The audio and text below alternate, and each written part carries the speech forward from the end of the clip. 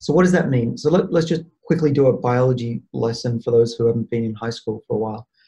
So the genome we know, DNA, genome. Epigenome is the organization of that DNA, and the epigenome tells the cell that they should turn on this gene to be a nerve cell, and in a liver cell, turn on that gene to be a liver cell. And that's epigenetics. And cells inherit that information just as much as they inherit their DNA.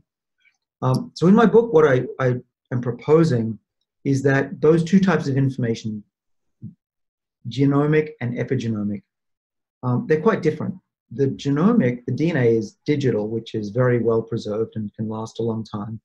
We know that DVDs last longer than cassette tapes. But the problem for the epigenome is that it's analog information, and anyone who's had a cassette tape or a record knows that you can pretty easily scratch these or lose the information. In fact, you can scratch a DVD and lose the information. We actually think that aging is similar to those scratches, that the information to be young again is still largely in our bodies, but we can access, our cells can access that information just by, metaphorically scrubbing the DVD or polishing it up so that the cell can read the right genes, in the case of the DVD, the right song. So with that in mind, let me explain what we've discovered. So we literally have, not literally, but metaphorically have a way of scratching a mouse's epigenome.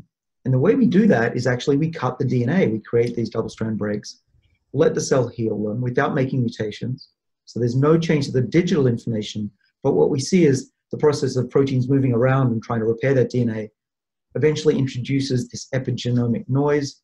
And the genes that were once on, many of them get turned off, and those that were once off come on.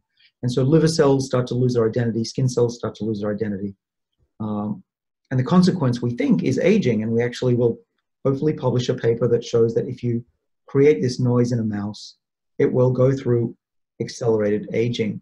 And not just looking old, it is actually literally old. If we measure the epigenetic clock, and I think many of your listeners and viewers will know that there's a clock you can measure from blood in our bodies or in a mouse, and it'll tell you how old the animal is or we are biologically. If we do that with our mice that we've scratched up, they are literally, molecularly 50% older, which is great. Okay, but you might say, well, David, that's all fun, but why do we care about making a mouse older?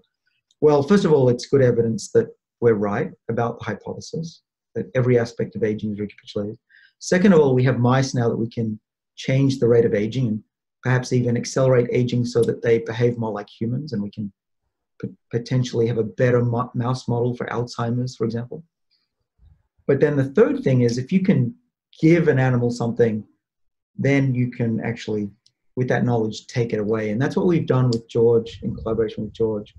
What we did actually was we wanted to reprogram the cells so that the genes that were once, let's start with this, the ones on, now they go back off, and vice versa. So genes that were once off come back on.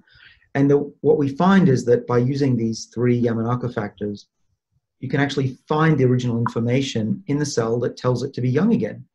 And those genes actually switch, and the cell behaves like it's young again. And in the case of the retina, we have preliminary results that we can actually restore eyesight by rejuvenating the nerves in the retina to be young again. And so that's early days of what I hope is the future, where we can reprogram cells in the body.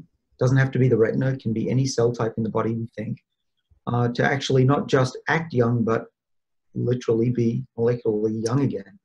Yeah. And in my career, I've seen a lot of cool stuff, and I haven't seen anything this cool before.